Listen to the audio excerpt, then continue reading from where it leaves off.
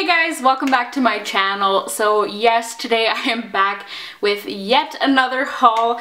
I know I've been doing a lot of hauls recently. I've just been getting a lot of new stuff, and of course naturally I want to share that with you guys. Today's haul is extremely exciting though because it is a gigantic NYX haul, because NYX just finally opened a Canadian website, which is like, oh, it's in Canadian dollars, so you don't have to pay the gigantic conversion rate.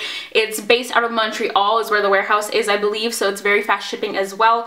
Ordered on Thursday and it got here today, which is Tuesday, so that is really awesome. Shipping is free on orders of $45 or more, and then I think like the most affordable shipping was like $8, I believe, like for the most basic level of shipping, which if you're Canadian, you know that $8 is like nothing on shipping. Yeah, I am basically just dying with excitement over this because NYX has been available in Canada for like a really long time at like London Drugs and Rexall, and I know Shoppers is just starting to carry them, but basically we've never had access to like the full line here, and London Drugs is the main place where I've always bought NYX products, and they like never update their display. Like literally last I checked a few weeks ago, they still did not even have the contour kit, which has been out for like I feel like a year now. I also did find a coupon code when ordering. It was welcome25 for 25% off your order. Yeah, let's get into the haul. All of these products were a Valentine's Day gift from my boyfriend. I just feel the need to mention that, so thank you so much, James, if you are watching this. Alright, so I'm going to kind of go through these items kind of the same way I did my recent drugstore haul, which is basically in the order I would apply them on my face.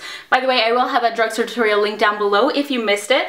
But starting off, the very first thing I chose was the NYX Angel Veil Skin Perfecting Primer. I have never tried this before, so I just opted for the kind of smaller size. They do have like a really large tube as well, kind of like a value size, but like I said, I've never tried it, so I just wanted to kind of test out the waters. This says it is oil free, and I've always heard really good things about this primer, I feel like, and I've always heard that it's kind of similar to the Hourglass Veil Mineral Primer, but obviously for a fraction of the price. The Hourglass one is like $60, I think, and I think this was around like 12, somewhere in that kind of ballpark. But then the other day, Nicole from Young, Wild and Polished was like raving about this primer and saying that if you like the Veil Mineral Primer from Hourglass and you have oily skin, that you need to try this out. I like just got this stuff like an hour ago too, so I haven't really played around with it. I tried on some of the products, like a white primer.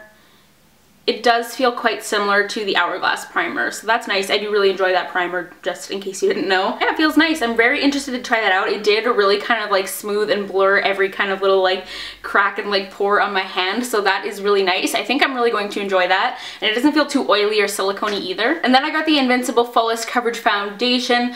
Fullest Coverage obviously sounds like something that would be right up my alley. I picked this up in the shade Light, and I think I will probably do a first impressions on this if you guys want to see it, because I don't think I've ever seen anyone else review it. So be sure to let me know and give this video a thumbs up if you do want to see me test this out.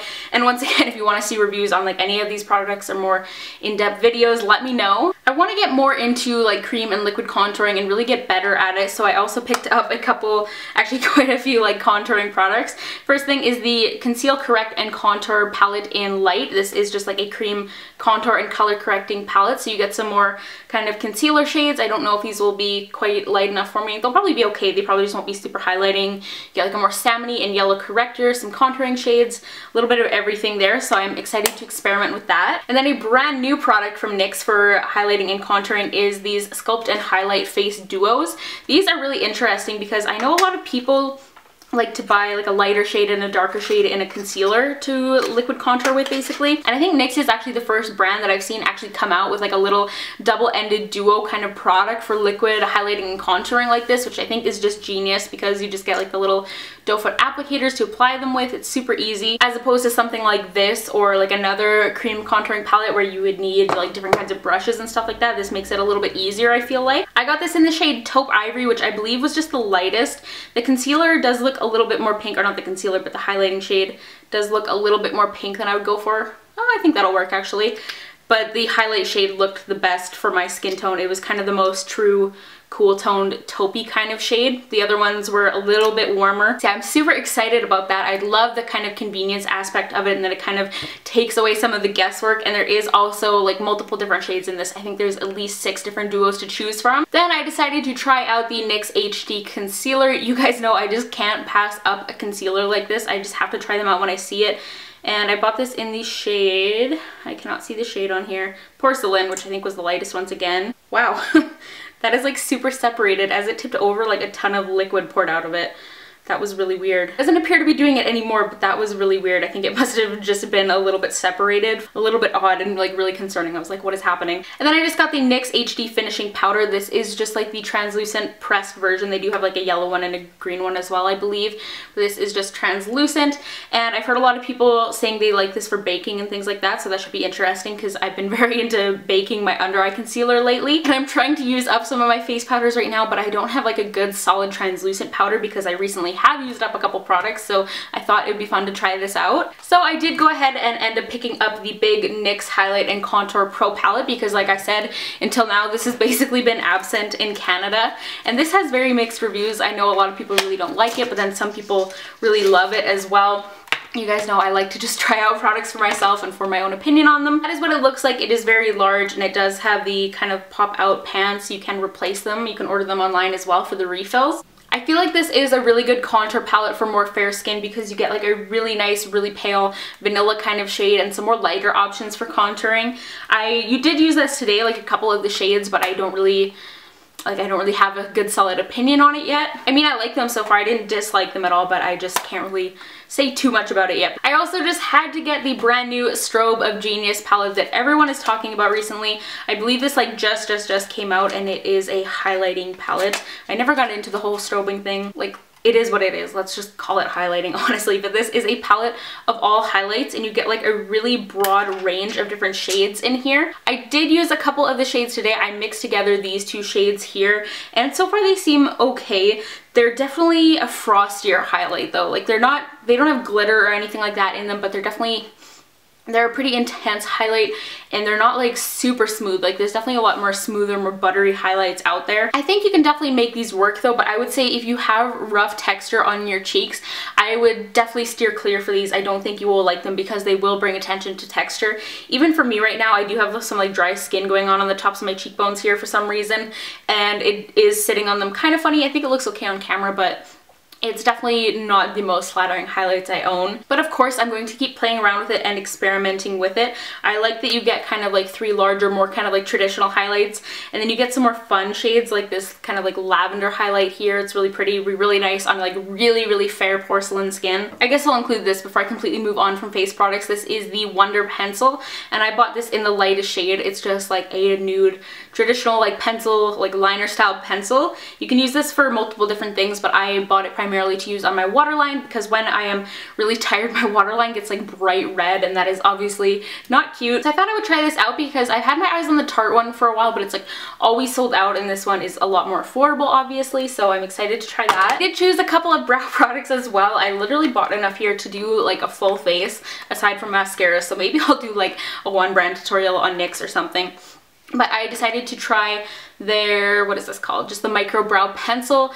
As you can tell, this looks very similar to the Anastasia Brow Wiz, which once again, this is a lot more affordable than that, so I'm hoping I like this. I think this was once again around like $12, so definitely a fraction of the price. I haven't even opened this yet, but yeah, really similar to the Brow Wiz from the looks of it.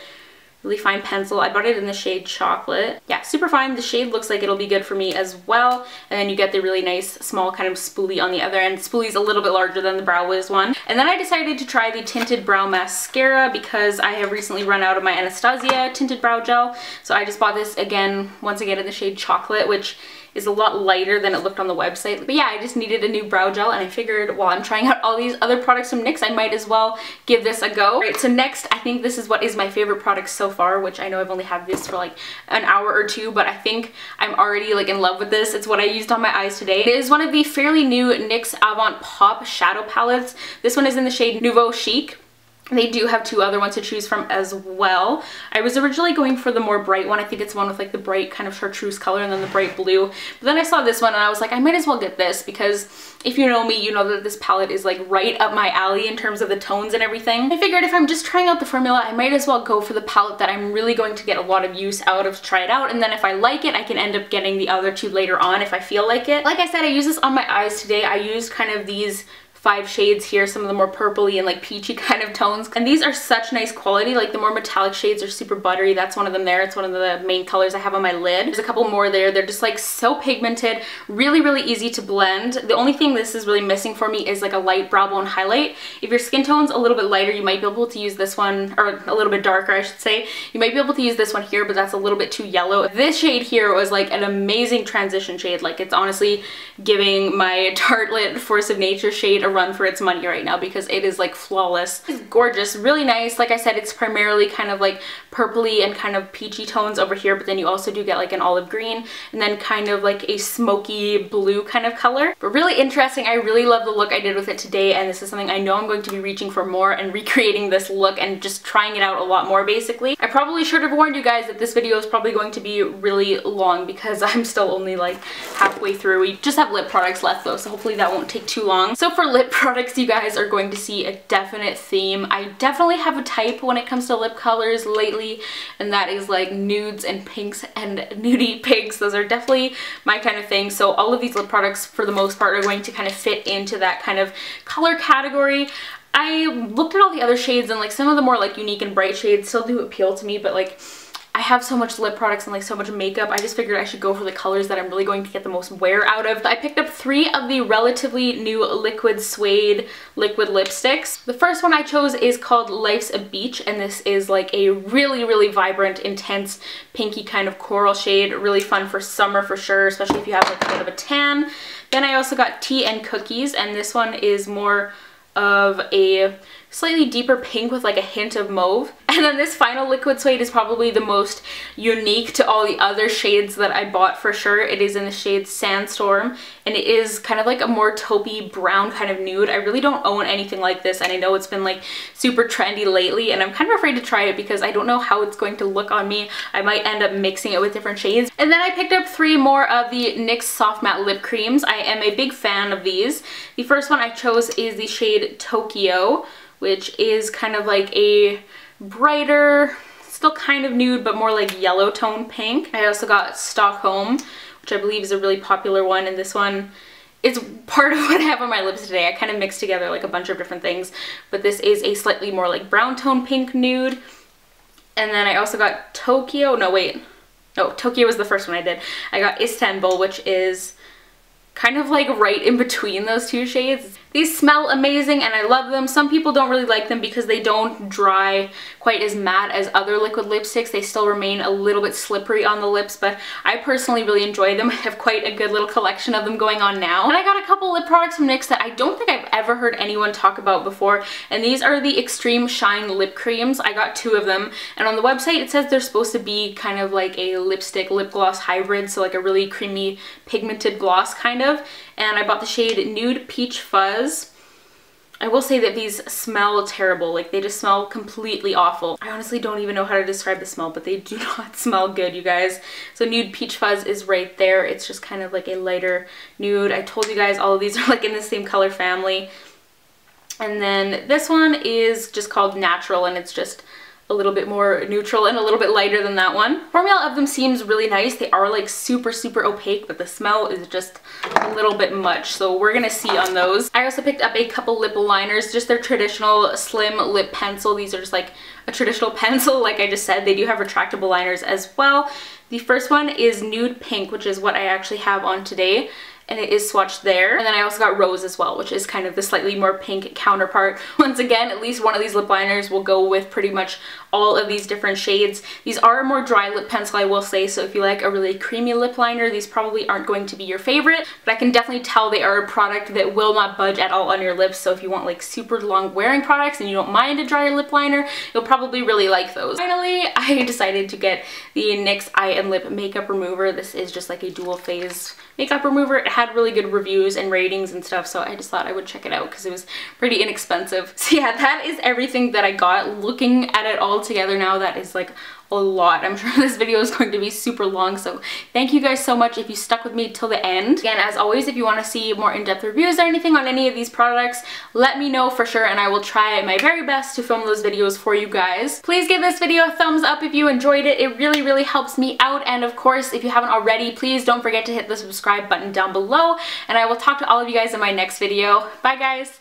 Anyways, like I said, today we are going to be testing out the L'Oreal True Match Lumi Cushion Buildable Luminous Foundation. I'm sure you guys have been seeing this all over the place recently. I haven't personally